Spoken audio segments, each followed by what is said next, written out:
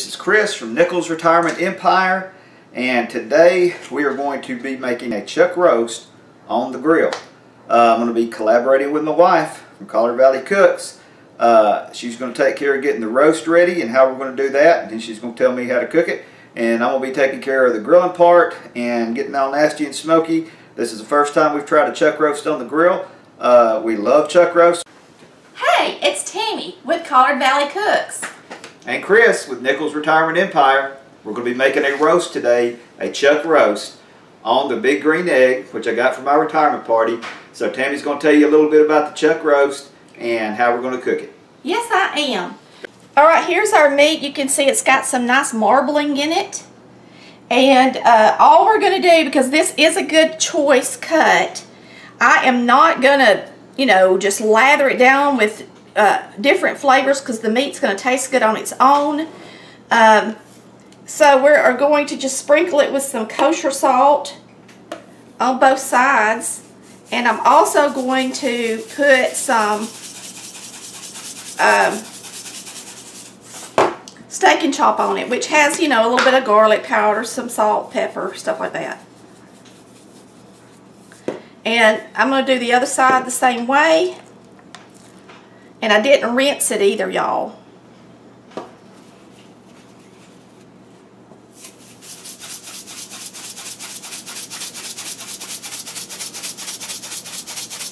Now, a chuck roast has more fat in it than a typical roast anyway, so it's normally going to have a lot of juice. So Chris will talk about that when he gets it downstairs on how he's prepared the cooker to catch that juice. Now, all we're going to do is we're going to put some really hot water in this quart jar, and I'm going to mix up some beef bouillon. We're going to use it downstairs. I'm going to use Knorr bouillons. So I'll show you how I'm going to do that in just a minute. Let me get some really hot water. Alright, Knorr bouillon is a little softer than the square bouillon. It's about like 4 squares, but it's soft. See that? So we're going to put this down in our really hot water. Now you can heat your water up in the microwave if you don't have hot water out of the tap. Because what I'm going to do is let this sit here for about 15 minutes while we get the grill ready. Okay, I have been sent downstairs with the egg. I want to get this started.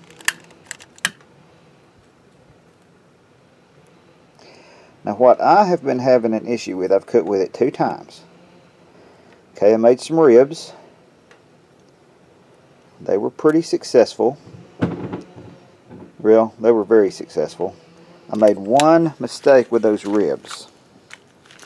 Now, the mistake that I'm making is letting this thing get too hot. I'm letting my temperature get up too hot. I want to cook these. I want to cook this roast on probably about 275, 250, somewhere in there. So that's my ideal temperature that I'm looking for. So this time what I'm going to do, I'm trying to not let my grill get too hot. Now that this thing is going, I'm going to stack up some coals around it. And I'm only going to wait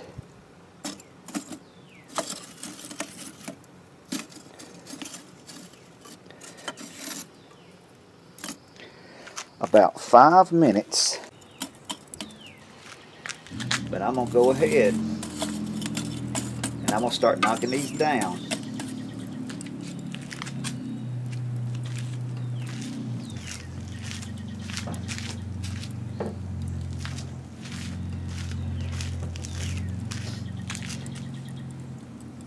Okay, I'm going to close this grate down where it's barely got an opening.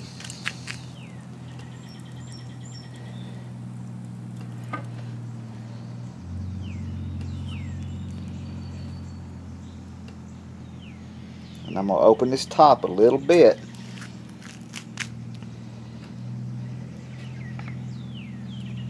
And I'm going to try to let that get to 200.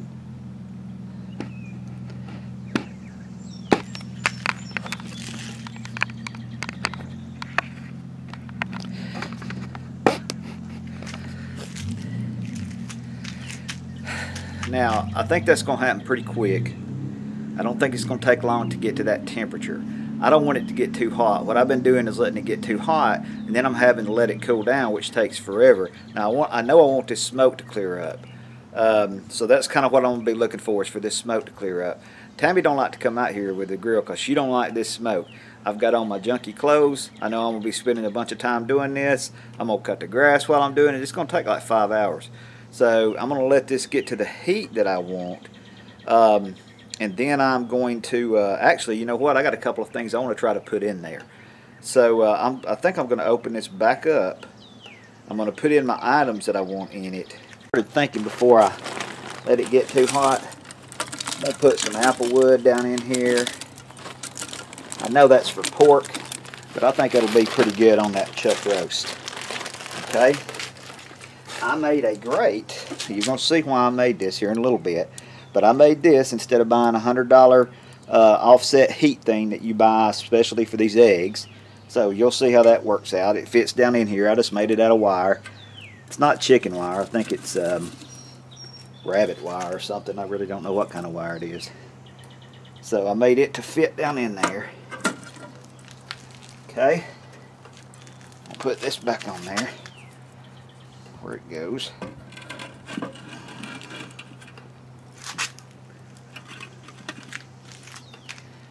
Okay, and I'm going to be waiting for this smoke to clear up. I'm going to put this grate on it so I can clean it up here in a little bit. Okay, now I'm going to shut it. I'm going to try to make sure this thing only gets to about maybe 275. So this is the mistake I've been making. I closed down my grate at the bottom.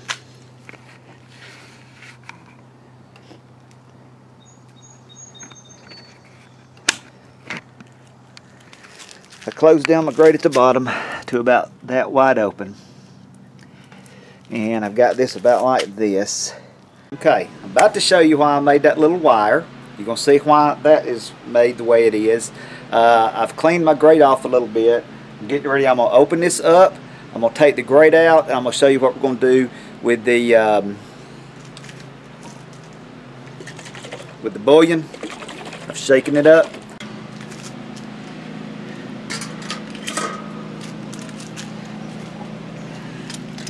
I've got an old Bergdorf, I think is what it's called, Berghoff maybe, pan of Tammy's. I'm going to set it down in here. So that's going to help me have that offset heat to cook this on. I'm going to pour this bouillon in here.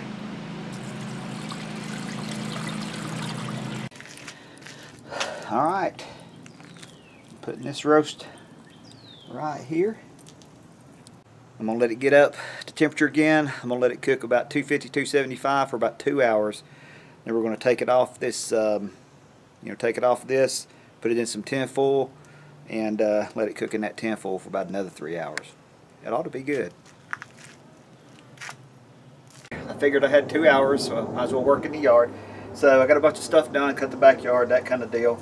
I'm getting ready to take this off. We're going to put it in some tin foil. Oh, it looks delicious. Look how pretty that looks. The water's all out.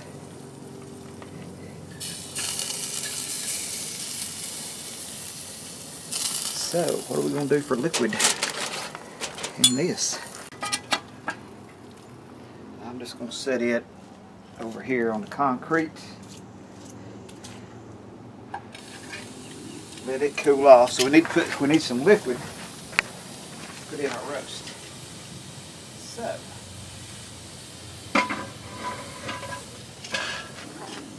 that thing was full of water, but this doesn't look dry at all.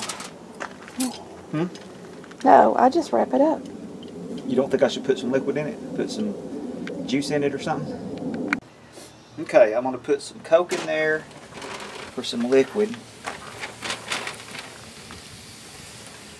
We were out of beef broth, y'all, so we just grabbed what's handy. Coke will be good. That'll probably be enough because it'll have its own. Yeah, chuck roast has got a lot of juice anyway. Got a lot of fat, got a lot of juice, so I'm going to take a chance that that will be enough. I hope. If it is not enough, we're going to have a dried up chuck roast. Just seal it good. And no video. Okay, so he's sealing it real good. Alright, I think that's going to be good. Okay. Now it's back in. I have let it get hot because this is open. Okay, now tell them about the temperature and how long you're going to cook it and all that stuff. Okay, it's gotten up a little over 300, and I want to get it down to about 225, which will probably take forever to do. So I'm going to close this thing off a lot, like almost closed. Down there and down here, up here and there. Okay, to see if I can't drop that temperature down, because right now it's on about 310, 315. Alright. Okay, it's been about a good 2.5 hours. We did 2.5, 2.5, 2.5 on the, on the direct heat or indirect heat with the water. And now 2.5 with this. And I actually turned it off about 30 minutes ago, so now it's down to about 200.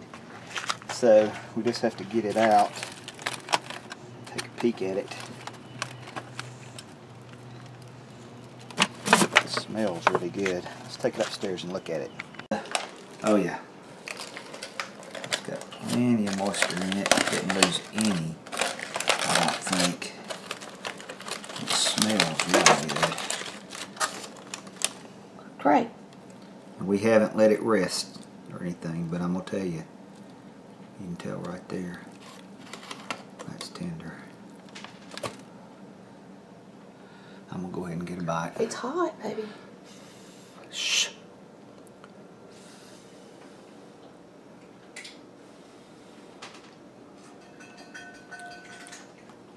Good? Is it salty? No, it's not too salty. Alright, there it is on the cutting board.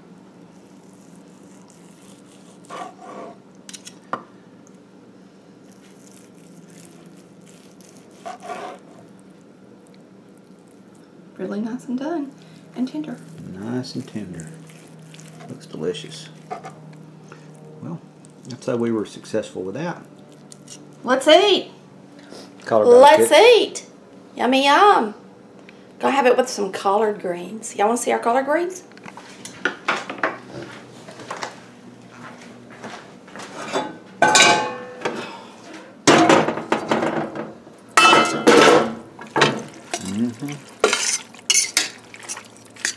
Delicious collards. Okay. I say we eat. Let's eat. On Nichols Retirement Empire. Thanks for watching Collard Valley Cooks and Nichols Retirement Empire.